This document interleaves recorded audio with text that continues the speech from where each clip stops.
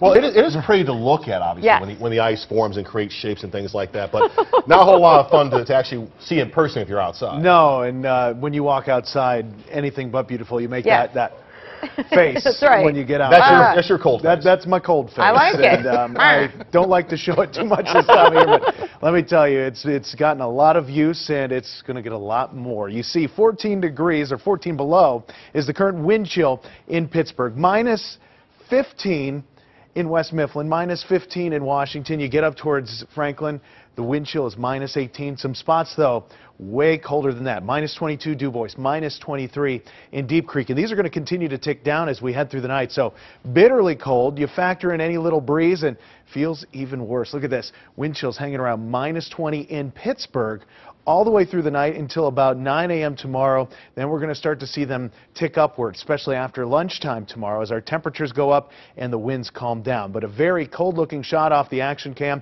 This is on top of the U.S. Steel building looking towards the Parkway North. It is 4 degrees in Pittsburgh right now with a wind chill of minus 14.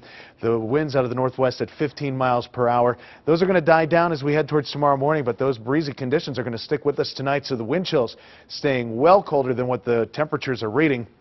And the temperatures aren't reading anything warm in any way, shape, or form. 4 here in Pittsburgh as you get north of the city. 1 Cranberry, 2 Newcastle, 2 below in Franklin. Same temperature in Deep Creek. One of the hot spots, Waynesburg, with 6 degrees right now. On top of that, there's some snow showers down, especially from Greene County into Fayette County, even into southern Washington County here. Just some light snow. This is going to continue to break up through the night, so snow is not so much an issue for us. Now, we're going to clear those skies out, and that's going to allow those temperatures to fall even more tonight. We'll see some sunshine tomorrow, but it will do very little to warm us up. Then as we head into the weekend, the clouds come back in Friday night into Saturday, and by Saturday morning when you're getting up, snow showers are going to start flying. Temperatures are going to be ticking upward, but that's coming in with moisture, bumping up into that colder air, and that's going to bring us snow. Now, there could be a brief period in Pittsburgh of some freezing rain trying to lift up here. Ultimately, we're expecting most of the rain to hang south of the Mason-Dixon line, so that's the better chances to see a rain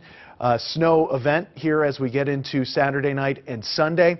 Up in Pittsburgh, we're expecting it to be mostly snow, although this particular model brings that rain further up to the north. There's still some question there, but right now we're planning on Pittsburgh to see mainly snow, and a brief period of freezing rain can't be ruled out as we head early into Sunday morning. Now, as we go for accumulations, not the most important thing about this, but 1 to 3 inches for most of Pittsburgh, 2 to 4 inches into the higher elevations, and then into the highest peaks, 3 to 6 inches possible. But again, when you have rain and cold temperatures mixed in there and some freezing, you get that potential for some slick spots, and I think that's the bigger issue with what we're going to see going into the weekend. Now, at midnight, minus 2, light snow early, then partly cloudy skies and cold temperatures, and we mean cold, minus 8.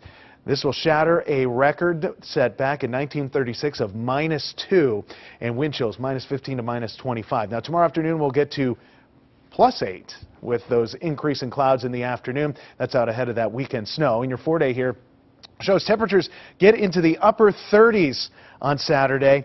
Stay there into early Sunday morning, then another cold front comes in, and Sunday we're going to see those temperatures falling. So any leftover rain is going to transition to snow, especially for those southern communities, and those colder temperatures stick with us into Monday and through much of the next several days after that. Temperatures well below freezing through much of next week.